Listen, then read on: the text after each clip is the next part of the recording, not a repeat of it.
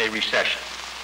And if we can take the proper action in the proper time, this can be the most important step we could take to prevent another recession. That is the right kind of a tax cut, both for your family budget and the national budget, resulting from a permanent basic reform and reduction in our rate structure, a creative tax cut, creating more jobs and income, and eventually more revenue. And the right time for that kind of bill, it now appears, in the absence of an economic crisis today, and if the job is to be done in a responsible way, is January 1963. Such a bill will be presented to the Congress for action next year. It will include an across-the-board, top-to-bottom cut in both corporate and personal income taxes.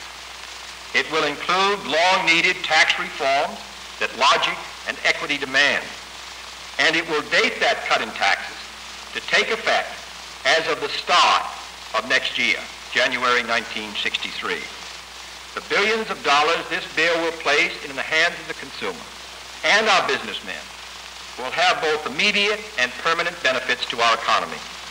Every dollar released from taxation that is spent or invested will help create a new job and a new salary. And these new jobs and new salaries can create other jobs and other salaries, and more customers and more growth for an expanding American economy. Instead of being permanently saddled with excess planned capacity and the budgetary deficit that is created by this means, our goal must be full capacity and full employment and the budgetary surpluses that that kind of employment and capacity can produce.